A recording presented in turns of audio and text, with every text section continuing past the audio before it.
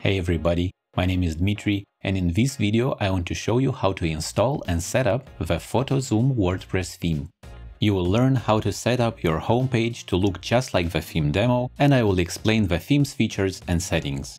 Ready to get started? Let's go! This video was recorded using WordPress 5.5 and version 1.07 of a Photozoom theme. Some parts of this video might be obsolete in future versions of WordPress or of this theme. To install the free Photozoom theme, go to the dashboard and open the themes page in the Appearance section. Click the Add New link and search for Photozoom in the search field, one word, no spaces. Hover the theme and click the Install link. It will take a few seconds for the theme to be downloaded and installed on your website. Click the Activate button to activate the theme. If your WordPress website is new and has no content, this is what the homepage will look like right after activating the theme. WordPress automatically adds some standard widgets to the sidebars, but I recommend that you remove all those default widgets.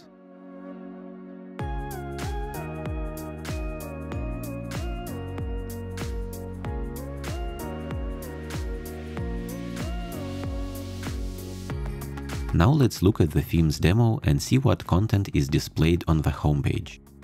After that, I will show you how to set up every part of it. In the header, we have a website logo and the primary menu. The first section on the homepage is a simple photo slideshow. It serves as a quick and simple portfolio. These photos don't link to any posts or pages. Next comes a widgetized area that works best with a standard text widget. The widget's title uses the h1 HTML tag. Next comes a section that allows you to feature 3 of your most important pages. These can be portfolio sections, a pricing page, your about page, or something else. Next is yet another widgetized area divided into 2 columns. Photographers could use this area to say a few more things about themselves. Next comes the blog area, where the recent blog posts are displayed in a 3 columns layout. And finally the website's footer, which is also divided into 3 widgetized columns of equal width, each is 300 pixels wide. Photozoom's main content area has a 1-column layout, so there is no sidebar. Now let's look at every section separately and see how to set everything up. To upload a website logo, go to the Customize page and open the Site Identity tab. Upload a new image or select an existing one from your media library.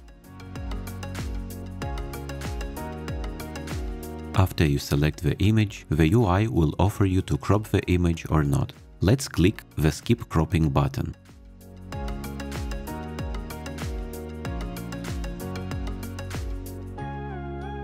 The Photozoom theme has a single menu location in the header of a website.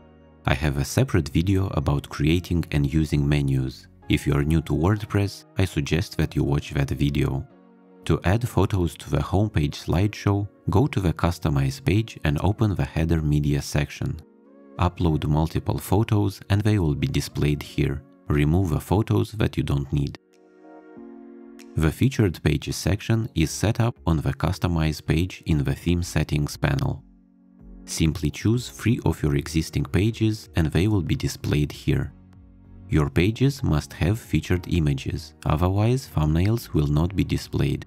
As an example, let's create a new page and display it in this section.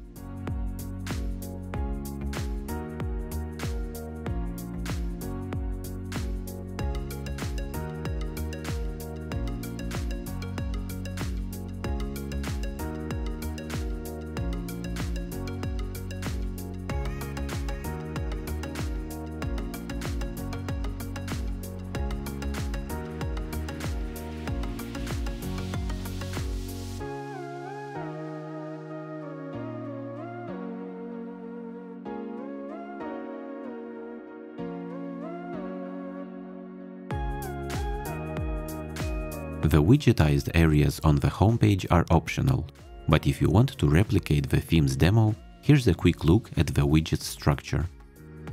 The homepage welcome message has a single text widget. The Welcome Widgets left has an image widget, and the Welcome Widgets right has yet another text widget.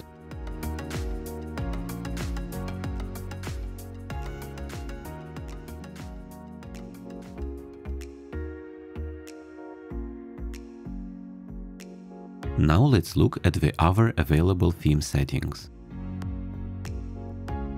Photozoom comes with two color palettes, light and dark. If you decide to switch from one style to another, don't forget that you might want to re-upload your logo image. The structure of a header can use a two columns layout or a centered layout. If you want to use a wide logo or you have many links in your menu, the centered layout might work better for you. You can also control the appearance of featured images inside of posts and pages.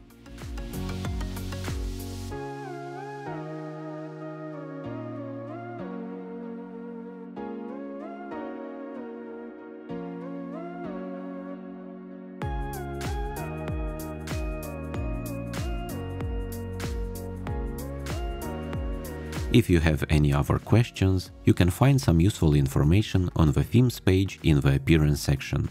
From here, you can easily access the Themes Community Support Forum on WordPress.org, send a direct message to the developer, or even make a donation. And that's all for today's video. If this video was helpful to you, please consider liking it and subscribing to my channel. Thank you for watching, and I hope to see you in the next video.